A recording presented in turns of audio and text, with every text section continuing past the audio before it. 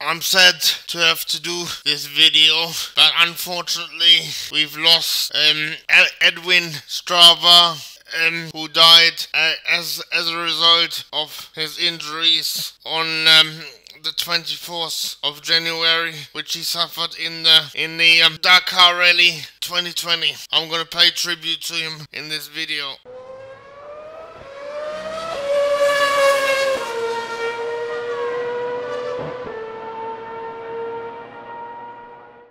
So unfortunately, after losing Pablo Gonçalves earlier this month, we now have to sadly realize that we've lost the second motorbike racer that took part in the Rally Dakar this year. His name is Edwin Straver. He is from the Netherlands, and he died due to a crash on the 11th stage of the Rally Dakar on the 6th. He crashed on the 16th of January apparently, and suffered cardiac arrest, and then had to be resuscitated at the scene. And apparently when he got to hospital, they diagnosed him with that he'd broken his vertebra, but he also suffered massive brain damage apparently.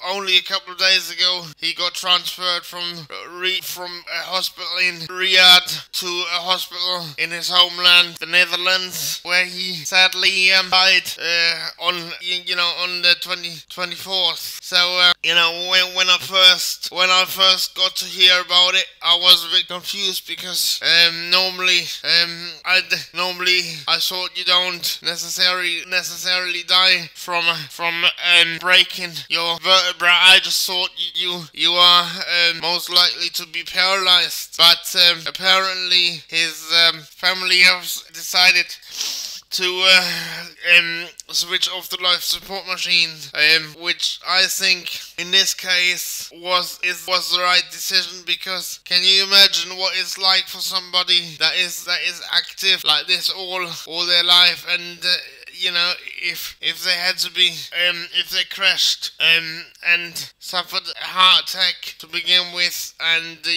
I think it's better to let him ride in heaven and have races with Pablo rather than him suffering with brain damage. But I just want to pay my respects to him. And for those of you who are not aware, it was his third Rally Dakar.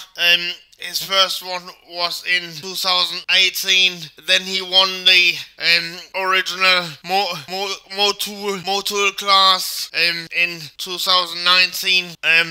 If for those of you who are not aware, don't know what the original Motul class is, it's a class where the rider has to do all the maintenance of the bike himself, and he won that in 2019, and he was also former rallycross racer apparently. So it's very sad. I'm very saddened to have to make this video, and I want to ask you a question.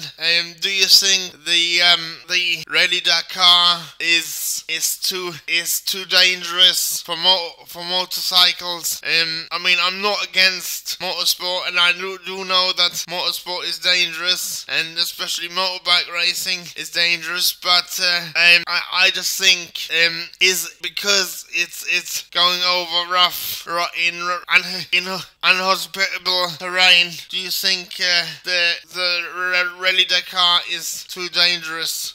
Do keep it civil, but let me know in the comments below, and let's start a discussion. But the most important thing is that he is out of pain now, and I just wanted to make this video because I'm really sad to to have to read about his death on Friday. I mean, I only literally read about his death after the Stoke match yesterday, so that's why I'm doing this video today. But anyway, guys, I'm out of here. Ride in peace, Edwin. Alright, bye.